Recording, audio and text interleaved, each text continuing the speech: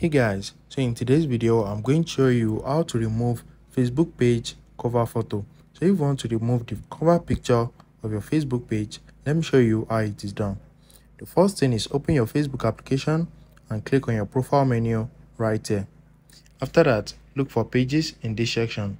You can also click on see more and find it right here. Once you click on pages, you need to switch to the page. Once you switch to the page, it's going to take you to the page profile. If it is not taking you to the page profile, just click on the page menu right here and click on see your page.